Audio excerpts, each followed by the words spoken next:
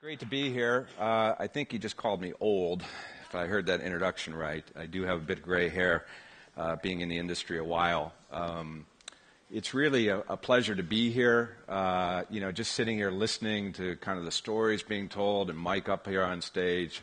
It's really exciting times, and we feel honored to be part of this story of what's happening, this revolution that's happening around big data. As he said, I run Greenplum, which was acquired by EMC last year, and it's been a terrific experience for us to have this opportunity to really play a big role in developing this big data platform. Also, as he mentioned, my background being at Sun, I still consider Scott McNeely a friend and an advisor to our company. And so in the spirit of that, if you know Scott from the days that Sun was driving the internet and Java and the rest of it, he always had kind of his top 10 list.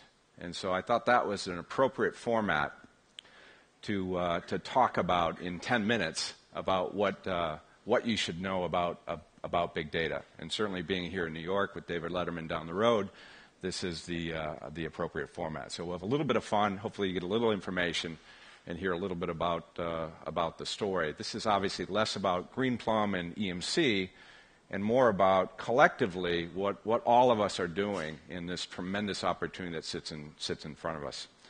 So kind of first off, number 10, big data does not eliminate leadership eras. And if you saw what's happened in Netflix, this is timely, right? So a lot of changes in their business model, a tremendous company, tremendous leadership, and yet they kind of missed it, right? If you think about the announcements they made, how they bifurcate their business and how the customers reacted to that. And so even though we're getting a lot of data and trying to be in tune with the opportunity, it doesn't mean we always get it right from a leadership perspective. And I think this is an important thing we all have to acknowledge. I'm sure they'll get it right. But being in tune, making it collaborative, as we've talked about in this session, is going to be really critical going forward. Number 9, big data means you can and should leverage social data. I think this goes without saying. If you listen to discussions around Hadoop, around social data, it's a data type that's obviously important. It's one of the many streams that are happening. It's something that enterprises are struggling with, candidly, to kind of tap into. But this big data notion certainly has to embrace social data. It's a big opportunity in front of us, and we've got to get this right. We're all driving towards that. Number 8, big data requires new tools and technology, and you heard some of the people talking about this earlier, and this is something obviously near and dear to our heart. This is something we're very focused on, providing kind of the best platform from an infrastructure and the tools and creating a very open tool set, if you will, to really allow these big data applications to thrive and grow out in the marketplace for enterprise and the broader community. But I think the important point here is not just the tools, right, or the science, if you will. It's also the art. And you heard some of the examples here this morning, the creativity around what you can do with big data. How do we think differently about what we're going to do with big data, and how does that transform our business, the enterprise, and the industries, and the rest of it? So an important trend here to think about not just the tools and infrastructure, but the kind of the art that goes with that, the creativity that needs to happen along the way. And certainly we need to nourish that. Number 7, big data requires new skills in your workforce. And this is something we've been very focused on, and I think in the broader community is an important topic that we've got to think about, just like in the gold rush days, thinking about how do we retool our workforce to take advantage of big data and the data trends that are emerging. If you saw in May, we sponsored the Data Scientist Forum, and so creating a forum and a community of people, not just the data scientists, but the data architects, the business analysts, the data administrators, the executives, that all have to be part of this journey that we're on around big data.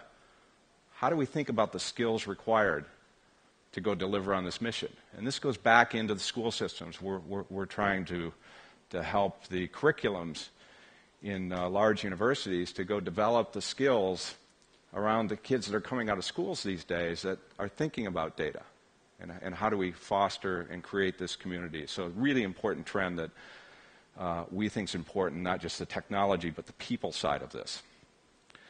Number 6, with big data you can run, but you cannot hide.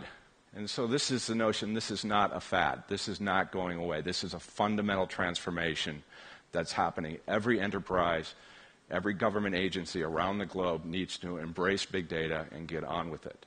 It's really quite that simple. And we're very encouraged to see conferences like these that are reinforcing that notion. And I think, in my experience over the last year, it's just been a huge momentum shift towards big data. People are not questioning this now as an important movement, an important enterprise framework that needs to happen across the globe.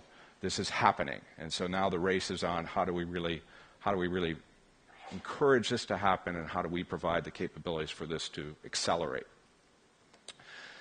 Number 5, big data doesn't always quite get it right.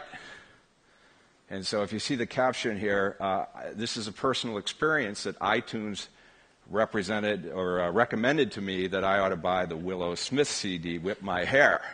I think they missed that one. Maybe that was my daughter, but I don't even think so. I think they totally missed this. And it speaks to that there's a lot of data out there, but how do we harness that correctly as we serve our customers and employees and the rest of it? And then a friend of mine was mentioning last night that LinkedIn keeps trying to link him in with his ex-wife. I don't think that. I mean, he knows his ex-wife. I don't think he needs a LinkedIn kind of process for that communications to occur. And I'm sure we all have our experiences here. Number 4, big data is the path to competitive advantage. And this is critical. This is what's driving, this is about business and capitalism in some sense, competing out in the marketplace. You're all leaders or represent your organization.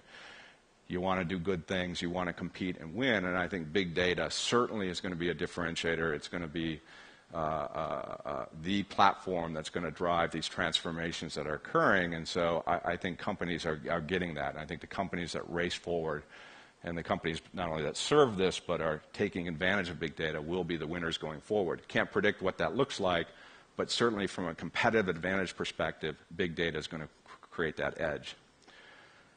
Number 3, big data is bigger than cloud. And so we fundamentally believe this, even though cloud continues on, certainly as we talked about with the company we're a part of, with EMC and VMware investing heavily in not only storage and cloud, we think of cloud as really transforming IT. And we think of really big data transforming business, right? And so if you just think about cloud being kind of the container, big data is delivering on this mission. That's why it's so profound and so important to everything we're doing and collectively everything we do to drive this forward. Number 2, big data is transforming industries.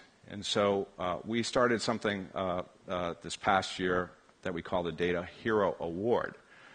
And so we just put this out there. This wasn't about Greenplum or EMC. It was about what kinds of companies and people are doing really interesting, profound things with big data. And how do we recognize and celebrate these organizations that are making a difference? And so this one in particular was around energy, Silver Spring Networks, that some of you may be familiar with kind of the smart metering capability, the grid. How do we get more efficient at leveraging data for how these utilities get run? And so I think this kind of example is happening in every industry. You heard some of it this morning, financial industries, healthcare, certainly examples. There's going to be people that emerge as leaders leveraging data for competitive advantage in industries. And number 1, big data is transforming lives. And this is the really exciting part. This isn't just about business. This isn't just about capitalism. This is about how we're changing our life experience. And so this was another Data Hero Award winner around global virus forecasting, predicting the next pandemic, right? And so leveraging data that's going to change our lives. And this is, I think, partly, our collective experience of being on a mission that really matters, really drives and excites and energizes all the activities that we're talking about at this conference. So it's really exciting. So those are kind of the top 10.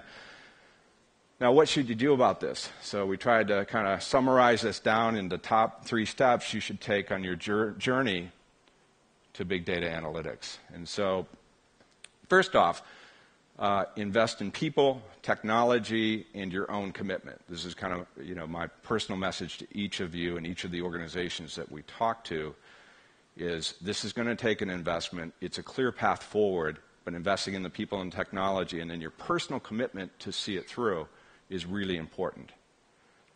Number 2, have a data strategy. And you heard model less, iterate more. And you heard some of the earlier speakers talking about that. Just get started, right? We're going to learn from the experience. Don't sit there and try to have this macro kind of 2-year plan. Let's start, let's get started, let's learn from that and build on that experience. And so having a strategy around data and then iterating along the way is going to be really important.